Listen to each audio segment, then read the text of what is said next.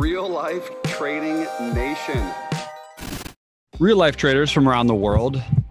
We are going to be working with a very special human being today. Going to hear his story, learn about who he is, his name, his trading background, his career, and his trading style. So, my man, introduce yourself for the world. Awesome. Thank you, my man.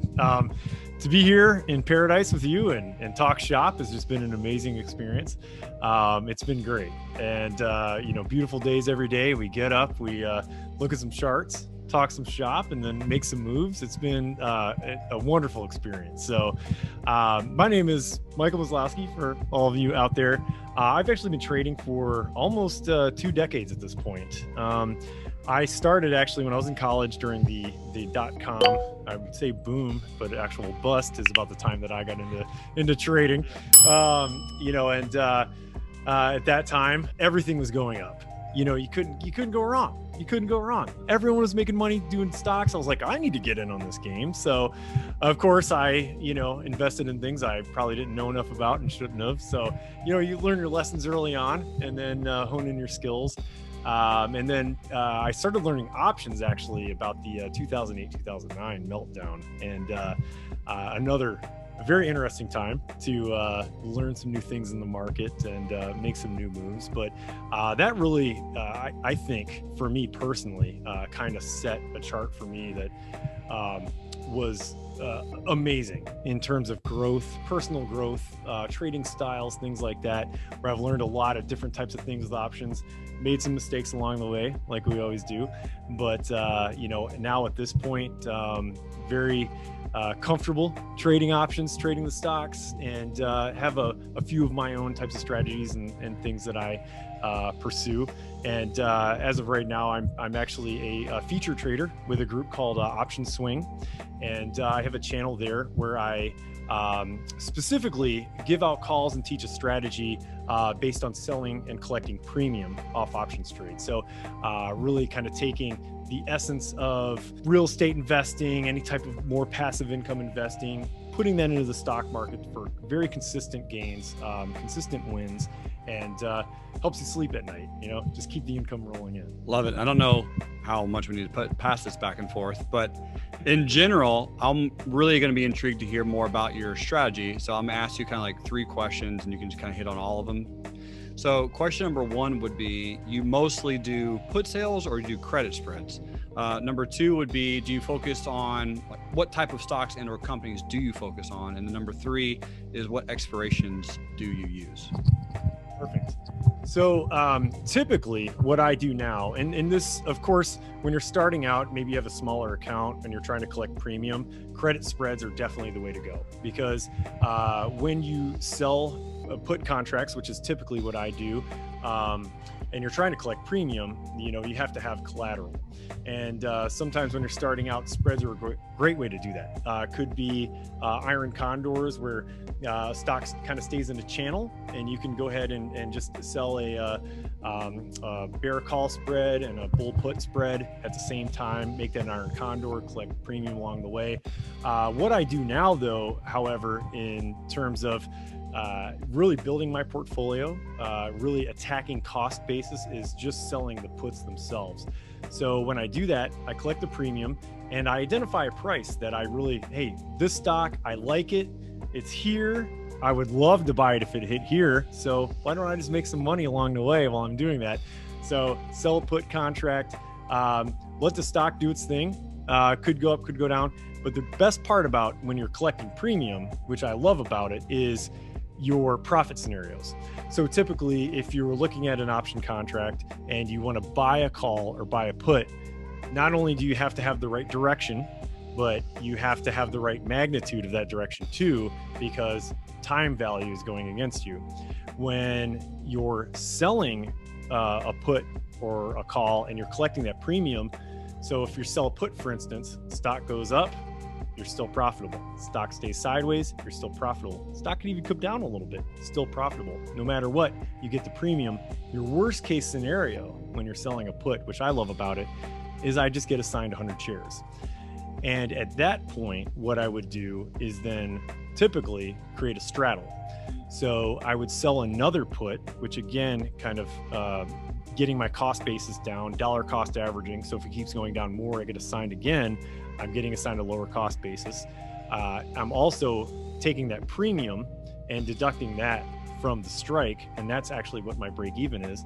And at that time too, I'd also would sell a call after I get assigned as well. So now I'm collecting premium on both fronts. Stock can do its thing, don't really care where it goes. And what that process is called a wheel. So as you're building a straddle and you're building shares, you can go ahead and complete the wheel and just keep collecting premium on all sides of those shares. So it's been great. It's great in really any type of market, market going up, staying sideways, anything like that.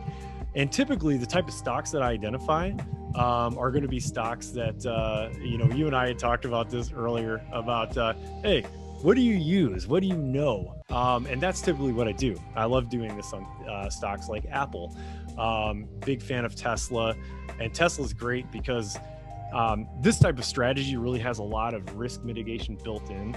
And I always kind of play with some downside protection. I love that. So on Tesla, the premiums are really high. So when you're wanting to buy a call, buy a put, you're looking at it like, man, these premiums are high. If you sell the premium, that's a great thing. So a recent trade I just did, Tesla was hovering around the 625 to 650 mark.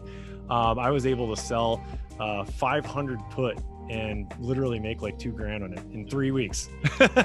I mean, how cool is that? That's almost, and your collateral on that is the 100 shares of Tesla at that, so 50K. But that return on investment is great. And if you extrapolate that over a year, I mean, you could easily double your portfolio in a year, and you have a ton of downside protection. So for me, my main focus is really consistency over profit. I just, profits are going to come. So if you create a plan, create a strategy, you stick to your plan, stick to your strategy, the profits will come, but it's really developing that strategy. So that's typically what I look for. I look for those types of stocks that A, I know, B, typically have a good premium built in. So the volatility factor in premium is sometimes very skewed. So if you can find those types of stocks, and I use a couple screeners where I'll look at, high volatility stocks, maybe they've moved, maybe there's a news event, something like that. And I'll take a look, I'll look at the chart. What I typically look for at chart levels for myself, I look at the 6 month, 3 month, and 1 month when I'm looking for a larger trend. And that will kind of identify a good support value for me to start by selling a put. And a lot of volatile stocks, Fastly is one of my favorite ones to do this. And as a matter of fact, today, Fastly had dropped down. This is the third time I'm selling an 85 put and getting about $400 or $500 for each one of them. The expiration is actually just January 15th. So 2 to 3 weeks. And that's typically what I look for. Is I won't go out more than a month to 6 weeks, really because the time value starts decaying a lot, especially within 6 weeks of expiration. So that works to your advantage when you sell an option contract. So when you're buying one, time value is your enemy. But when you're selling them, time value is your friend, and you're just eating theta. The time value is called theta, and it's just nom, nom, nom, nom, nom. Just let it just keep going down. So you're looking at your portfolio every day. That's another day. Stock's just kind of hovering around there, and the option value is actually going in your favor. So yeah, it's typically how I stick to my rules. I'll typically look for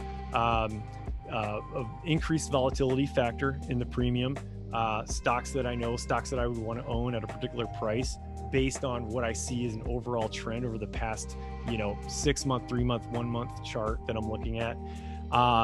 And I'll go out maybe 6 weeks at the most when I'm going ahead and selling that. Very cool. Thank you, Mike. That's super helpful. And I love selling puts, man. It's one of my favorite strategies. Yeah. And when you're dealing with credit spreads, option selling, volatility, premium decay, you are looking for certain types of plays. So when you're looking at your charts, do you use moving averages? Do you use candlesticks? Are you a bar chart kind of person? What's your technical charts look like? Yeah. I typically look at honestly, I'll bring the candlesticks up and I'll look for a major support line or a major support trend. That's typically what I'm looking for. I try not to read too much into it, only because, from the day-to-day perspective, I don't know what the stock's going to do. So what I'm trying to identify is looking at that, put a trend line there, find the major supports in those 3-month, 6-month, 1-month time frames, and really identify, okay, that's a strong support level. So if you go too tight of a time frame, or you're looking at recent volatility, sometimes you won't really be able to identify like what's the strongest support that this has right now. And to me, that's a buy signal. So that area, when it hits that mark, that's where I want to set my price target at. So when the stock pulls back, you actually get increased volatility in the premium, especially on the puts, which is great.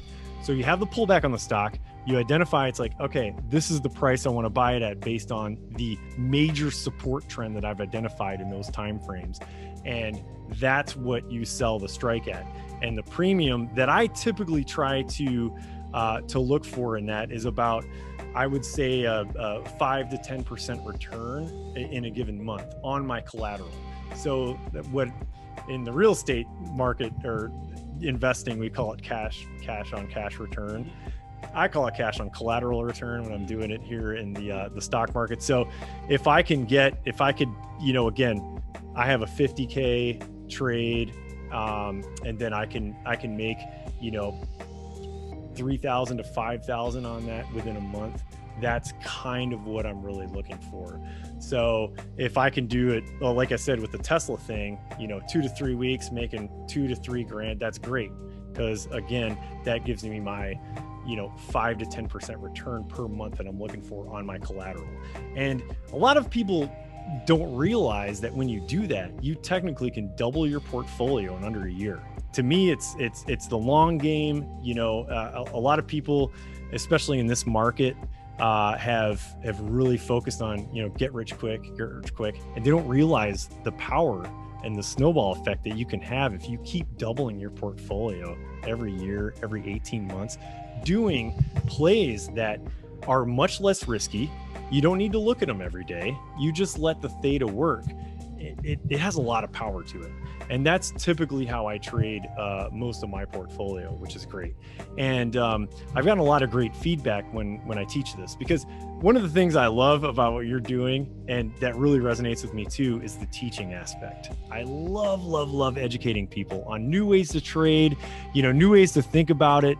It's like, wow, maybe I don't need to do it, this way, or maybe I could kind of take part of my portfolio and trade in a way that's a little more conservative, or has a little bit more risk mitigation built in, or something that I don't need to look at every day, and it just builds the income over time. This is a great way to do that.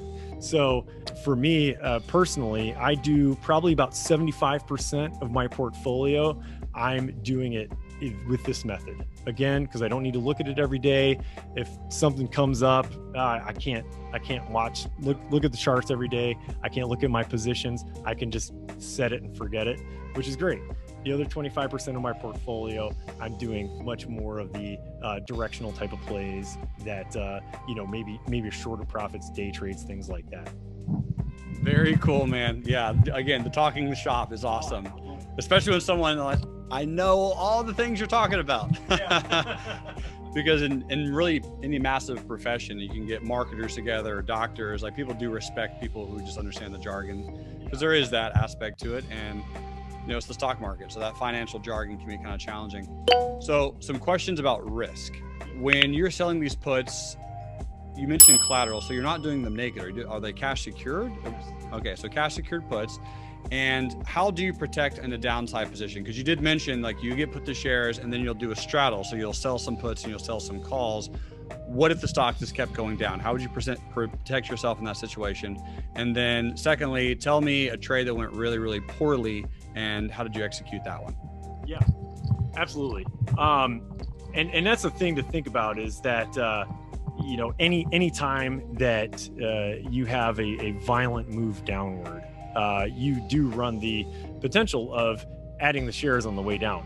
So this approach that I'm taking, I already know it's that I want to build my portfolio with these shares. And so I'm thinking about it in reverse. Like a lot of people would think about, okay, well, how much can I profit? I buy these shares, and if it goes up, I'm going to profit this. What I'm actually looking at it from a different way. I'm like, okay, if I buy these shares, what's my cost basis? And if it keeps going down, how do I lower my cost basis very quickly and very effectively? And so this is the type of trade that does that. So when basically you're having a violent move downward, and actually I got to bring up Fastly again, because I've actually run the strategy that I'm talking about, a wheel on it several times. So Fastly, for instance, I sold a put. Fastly at that time was maybe about $93 a share. I sold an 85 put, and I got up $500 for that. So now effectively, if I get assigned shares at 85 a share, which I would, since the 85 strike, but I got $5 per share on that, then my break even is 80 a share. Well, Fastly kept going down. It basically, I think it actually might have even been lower than that. So it kept going down. So I got assigned the shares. So now my break even is 80 on that, and now Fastly's down to 72. So now it's like, okay, well, now I'm technically down about $8 a share now. And as we just said, it kept going down. So what's interesting about the straddle is I actually don't execute the straddle, the selling a call and selling a put at the same time. What I do at that time is, once I get assigned these shares, then I look at it as like, okay, looking at the charts again, identifying those support positions, resistance positions, because now I'm going to sell a call. So I identify that, okay, Fastly's trading here. It's at 72 a share. Well, if it drops down to 67, this was my price target, I know that I'm going to sell a 62 put, because I've identified on the longer term time frame chart that is a major support level. So I'm going to wait for it to get down to that price target that I have of 67 to execute selling that put, because I know that the premium I'm going to get on that is going to be high. And then I know that if it swings upwards, that's when I'm going to sell my calls. So on any time that I'm going to create that straddle, I'm going to wait for an up day or an up move to sell the call. I'm going to wait for a down day or a down move, to sell that particular put, and identify those price targets. Now, Fastly kept going down again. It hit that, it got down below 67. It was, I think, about maybe 65 was a low point at that time. But once it hit that 67 target, sold the 62 put, and then I let that sit. I sold the 62 put again. I got another $500 in premium. So now I'm looking at it. I got to sign these shares at 80. I sold another put. I can actually take that premium and deduct that. And now my cost basis is 75 a share. And so that's how you're attacking things when you're selling premium, is you're just constantly looking at what's my cost basis. And in the meantime, while you're doing that, over time, you're just racking up premium income. So then what happened, which was great, is then Fastly went on a violent move upward. And that's when, boom, all right, sell the call. And it's pretty easy to kind of get a bounce back where you have the ability to sell your call position at the strike that you got assigned. So I ended up selling a call at where I got assigned for another $500 when it went back up. And so now I've got another $1,000, and now I've taken my cost basis down to Fastly to 70 just on the premium. Right. And then, but if it keeps going down, it's still okay, because I'm dollar cost averaging now at the 62. If I get assigned again, now I'm buying another 100 shares at 62, and now I'm dollar cost averaging that as well. So now my cost basis has gone from 85 where I got assigned, and just with a couple moves, I've taken it down to the 60s, which is amazing. At that point, what I do once I have about 200 shares is I'll focus on selling calls on those, and until I can kind of get really back to my strike price to make sure I keep all that premium and just collect premium over time. Because at the end of the day, I have shares, it's sitting there, it's an asset that I can actually still collect income off of.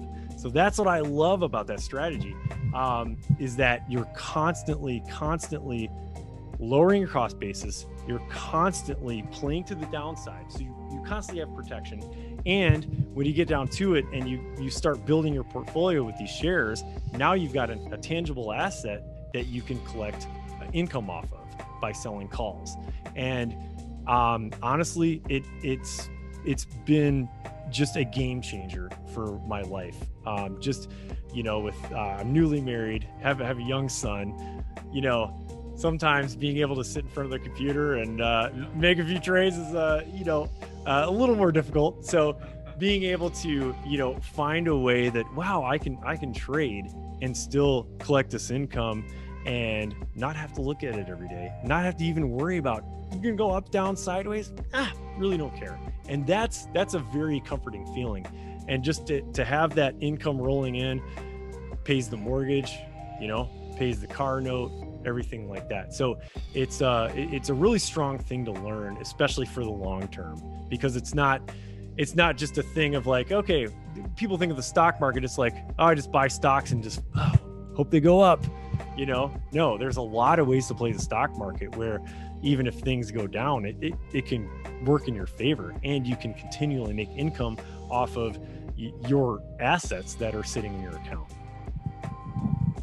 Love that, man. That's an incredible real life perspective, because you're mentioning using the stock market to pay off your car, to pay off the mortgage, just pay off the bills that we have normally in life, and then have an income from other sources, a job or whatever else, where we can use that for play money or vacation money, or I know you're a real estate investor as well, so real estate investing money, just to slowly build that portfolio for the legacy, and that's really the point. That's really the key, which is amazing, man. And I appreciate you sharing that with us. So one last thing, what's the worst trade ever that you've taken? Well, actually, I will tell you, when I was learning options, again, getting back to the educational part, what we have now for education, like what you're doing and helping people, where, you can go to your website and watch free videos on how to trade with Option Swing, which I'm a part of. Very, very big on the educational standpoint. If people that join that group, they are going to learn everything there is to know about options trading. When I learned options, I paid $3,000 for a course called Better Trades, and it was a 3-day course. It wasn't very good. You know what I mean? And it's like I spent so much money. I had nobody to talk to about this, no resources to really go, because options were so new.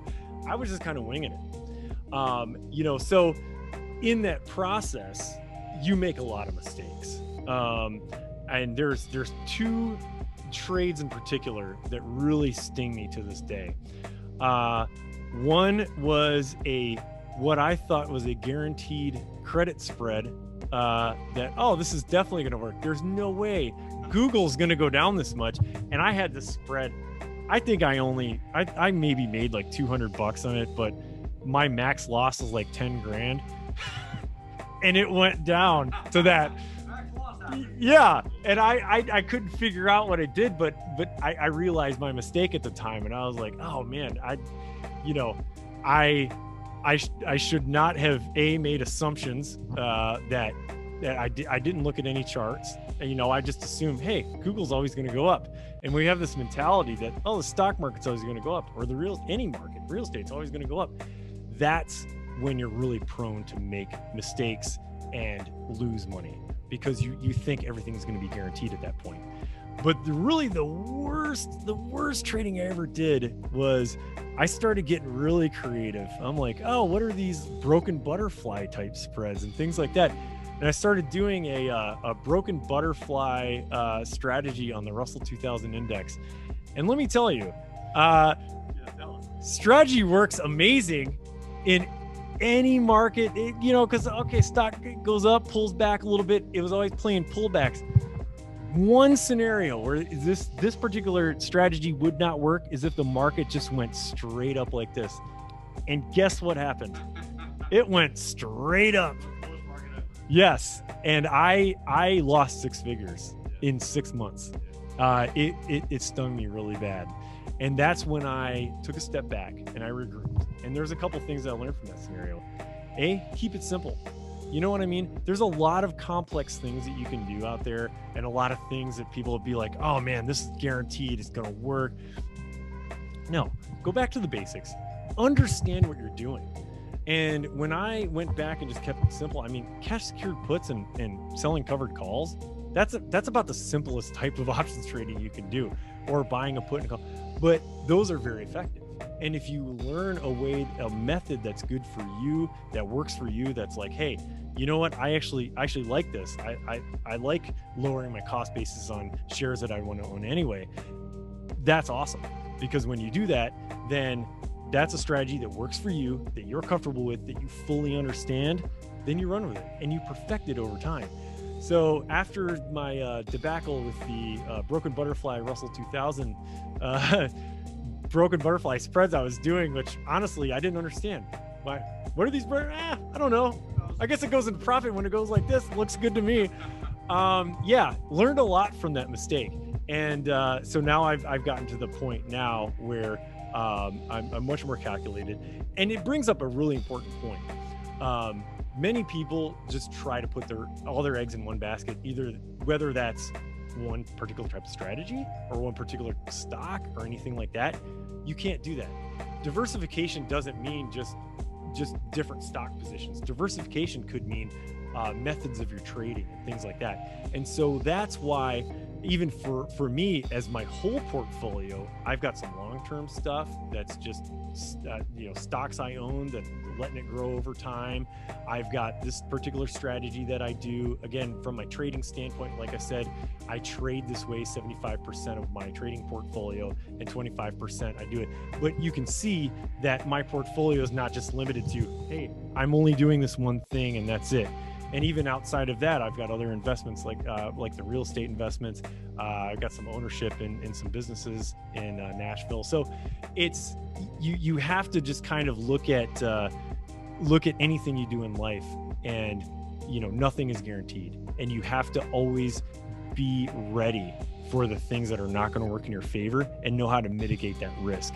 And that's why I feel really comfortable with this particular strategy that I'm doing overall with my account, but also just making sure that I'm using several different types of strategies at any given time in any given market to make sure that my success rate, again, consistency over profits for me, because if my win rate's high, I know the profits are coming. So that's what I'm focused on.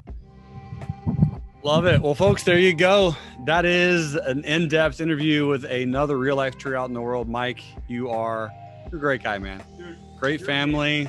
Thank you. Yeah. It's been an absolute honor and pleasure to be with you last week. And we have a few more days, which is good. Yeah. So people out here, we're having a great time. We're educating each other on a lot of different things. We're having mind shares and just learning great things. And I do have to say one thing. I've tried to explain options and stocks to my wife for well over a year now. Goes right over her head. He spent one day, 1 hour going over some things.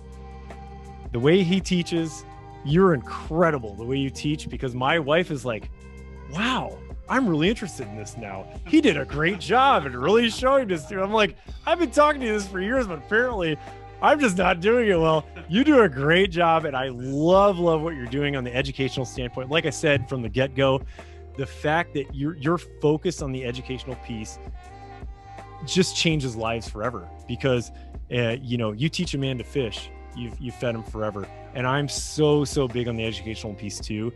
And I really appreciate that about you, and definitely see eye to eye with you on that one. Thank you, man. My pleasure, dude. It's I look forward to our friendship and to many years together trading and having a good time and enriching lives. So thanks for being on the show. And everyone out there watching, thank you for being a subscriber. Thank you for watching the Real Life Trading channel. And thank you for helping us with our mission, which is to enrich lives. I'll see you guys all later. You rock. Bye.